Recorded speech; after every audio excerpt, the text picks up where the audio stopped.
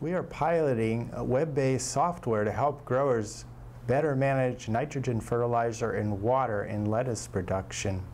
This software allows growers to, in the field, using a smartphone or a tablet computer, get the best recommendation of the water application and the amount of nitrogen fertilizer they should apply on a lettuce crop to maximize production and minimize nitrate leaching.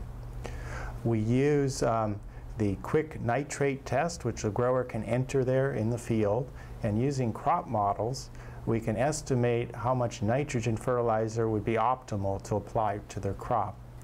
Using CIMMYS weather information and crop coefficient models that we have in the software, a grower can instantly find out how much water they need to apply, how many hours they need to operate their sprinkler or drip system.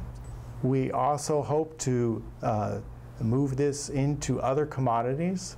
Besides the vegetable crops, we want to expand this to agronomic crops as well as tree crops. And we have the capability to bring information right into the software. For example, we have flow meters that we put out in the field, and the grower can see how much water they're actually applying to the field and with each irrigation application. The combination of better water management and getting the right amount of nitrogen fertilizer on these crops will do a lot to improve the situation with nitrate leaching and help growers actually reduce their costs for production.